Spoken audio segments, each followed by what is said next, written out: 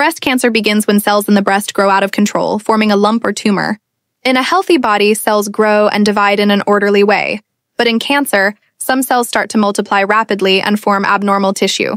Most breast cancers start in the ducts that carry milk to the nipple, known as ductal carcinoma, or in the lobules, which are the glands that produce milk.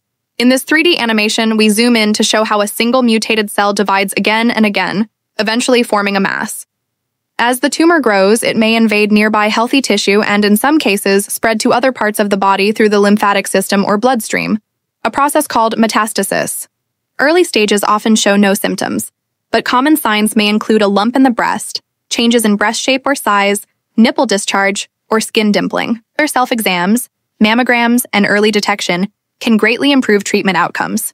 Breast cancer is treatable, especially when caught early, using methods like surgery, chemotherapy, radiation, and hormone therapy. Understanding how it develops is the first step toward prevention, early diagnosis, and saving lives.